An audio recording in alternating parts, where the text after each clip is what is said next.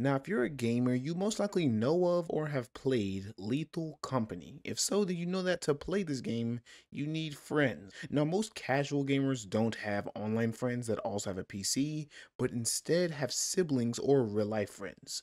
Well, today, if I just described you, then if your PC is capable, you can play plenty of online multiplayer games with your friends, all from one PC. Hello guys, welcome back to Array's Gaming and Tech Productions, and today we'll be playing online multiplayer games in split screen. Now to start, here are all of the rules and tips for this setup.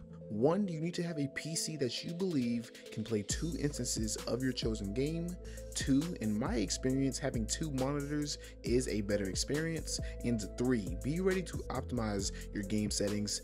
And yeah, that's pretty much it. Now first, download Nucleus Co-op from the link in the description, follow the given installation instructions, then it should leave you right here. So let's say for instance we are doing Lethal Company, just go up here to download game handler, then search Lethal Company, then click the search icon, and it should give you whatever game handler there is for open source or that someone has created. So for instance, the uploader is Burden. Then just click on the game handler and then click the download icon, and then it should install it. Now for me, I already have it, so it'll say this, but then once you have fully downloaded the game handler, it should say this. Once you press yes, it should say downloading and extraction of Lethal Company handler is complete, and then they want you to find the actual executable of whatever game you picked, but in this case it's Lethal Company, so click yes, and then find the exe file for your game, and then it'll say the game Lethal Company has been added.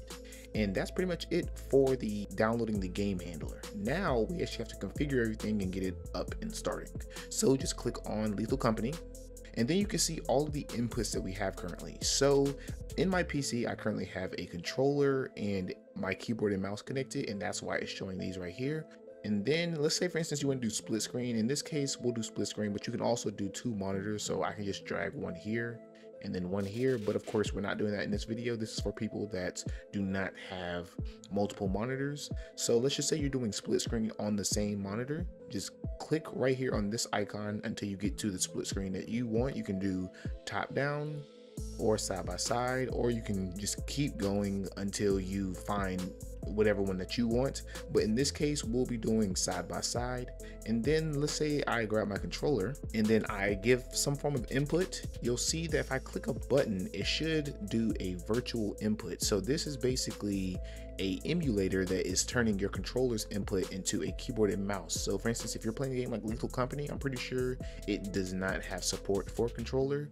So since that's the case, it is emulating your controller as a keyboard and mouse. So all I need to do is while I have it like this, you just move the input that you want. So let's say for instance player 1 is over here, you put it over here, and then player 2 is over here. And as you'll see, player 1 right here and player 2 is here.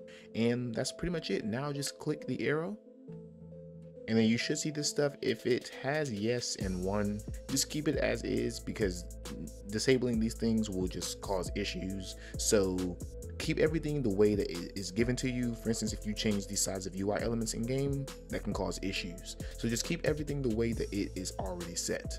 Then once you do that, just click play. And then you should get this pop up right here, and it will say some handlers will require you to press the end key to lock input. So all you'll need to do is wait for the game to open, wait for both instances to open, and then click end, and then that will lock your input to the specific games or the instances, so that you won't have a certain input working on both instances. So once I have both games loaded up, I will show you guys how to go from there. And now as you see, both instances are opened up, and I can click land for both of them and it shows up perfectly.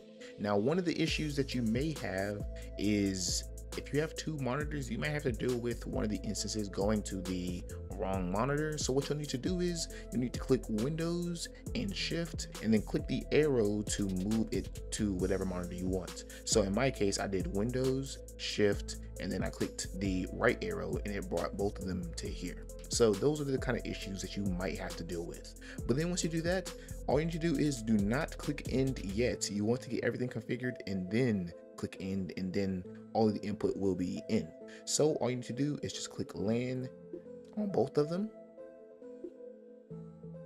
And then as you'll see, both games will load just fine. And then there we go. So for instance, if you play Lethal Company, you would know just one person needs to click host and the other person needs to click join crew.